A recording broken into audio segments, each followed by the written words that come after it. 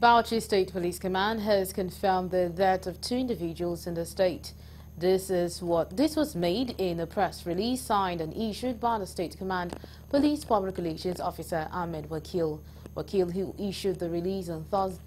today said the police received a distress call from Gwamaji that a group of hunters led by Commander Saidu Musa, 49 years old, armed with machetes and guns, were at the area to apprehend an unidentified person following a complaint by one Ibrahim Lado, a resident of Hajia Amina Lodge, Gwajameji, and the residents mistook them for armed robbers and responded forcefully, overpowering and injuring them. In the same vein, the command said that on Tuesday, June 2nd, during a refusal attack by a rival group of hoodlums known as Yan Takar in the metropolis, one Rabiu Shehu was killed. He was attacked and stabbed in the stomach and neck by an unknown person suspected to be a member of the rival group in the Baikinkura area.